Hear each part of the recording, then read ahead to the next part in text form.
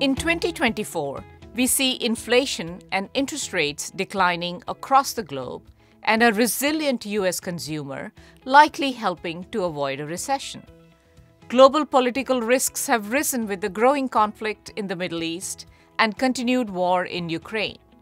Further, political polarization is driving contentious elections worldwide. European stocks face a challenging environment, and U.S. equities, though more promising, appear expensive. As a way to help manage these risks, high-yield bonds could prove a good fit for 2024. Let's take a closer look. Lower inflation will likely trigger the reduction of interest rates globally in 2024.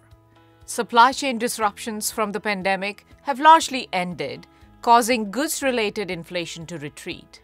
However, housing-related inflation and wages continue to rise, contributing to stubborn services inflation.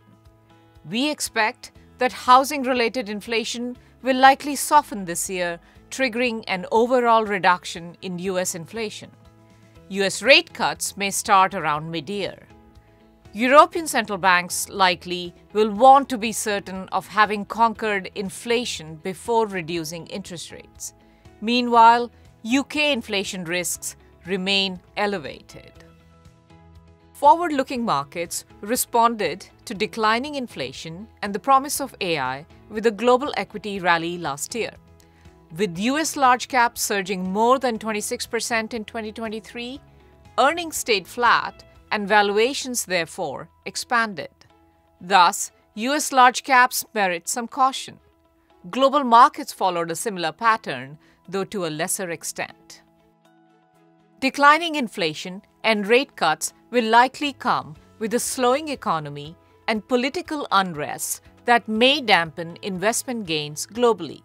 In this environment, high-yield bonds look promising as credit quality is high and default risks remain low.